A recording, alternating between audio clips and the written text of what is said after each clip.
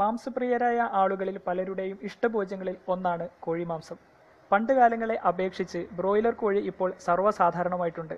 എന്നാൽ നമ്മൾ സാധാരണ കരുതുന്നത് പോലെ ബ്രോയിലർ കോഴികളിൽ ഹോർമോൺ കുത്തിവെക്കുന്നില്ല. കുറഞ്ഞപക്ഷം ഈ ഹോർമോണുകളുടെ വിലയെപ്പറ്റിയെങ്കിലും നമ്മൾ ആലോചിക്കുക. ഇത്ര എക്സ്പെൻസീവായ ഒന്ന് എങ്ങനെയാണ് കോഴികളിൽ കുത്തിവെക്കാൻ സാധിക്കുക? അപ്പോൾ പിന്നെ ദ്രുതഗതിയിലുള്ള അവയുടെ വളർച്ചയ്ക്ക് കാരണമെന്താണ്? അത്തരത്തിലാണ് അവയുടെ ജനുസിനെ ക്രമീകരിച്ചിരിക്കുന്നത്. ആദ്യഘട്ടം മുതൽക്കു തന്നെ അവയ്ക്ക് നൽകുന്ന ആഹാരവും പെട്ടെന്നുള്ള വളർച്ചയ്ക്ക് സഹായകമാകുന്നു. നിങ്ങളുടെ തൊട്ടടുത്തുള്ള ഒരു വെറ്റിനറി ഡോക്ടറിൽ നിന്നും എളുപ്പത്തിൽ ദൂരീകരിക്കാവുന്ന ഒരു സംശയം ഇത്തരത്തിൽ വളർന്നു വന്നതുകൊണ്ട് ഒന്ന് സൂചിപ്പിച്ചു എന്ന് മാത്രം. കാര്യം ഇങ്ങനെയൊക്കെയാണ് എങ്കിലും നമ്മുടെ ആരോഗ്യത്തിന് ഏറ്റവും ഉത്തമമായത് നാടൻ കോഴിമാംസം തന്നെയെന്നതിൽ ഒരു സംശയവുമില്ല. For more videos please like and subscribe.